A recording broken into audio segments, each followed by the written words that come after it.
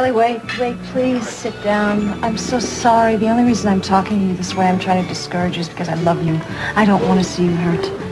Why do you automatically assume that I'm going to be hurt? I know a little bit more than you do about this kind of triangle. And I know you're telling yourself that he only thinks he's in love with her, right? He thinks he's in love with her. It's a memory, Mama. It was a long time ago. He's in love with a memory. Kelly, listen to me. He's obsessed. It is an obsession, and you don't get rid of an obsession that easily. And I can't get rid of my feelings that easily either. What am I supposed to do with them? Just relax. Forget it. Give yourself some time. You're saying give up. You're still determined to go after him, aren't you? A year ago, I wouldn't have. But I am not the same woman I was then. I can live with failing. That's okay. But I cannot live with walking away from Robert.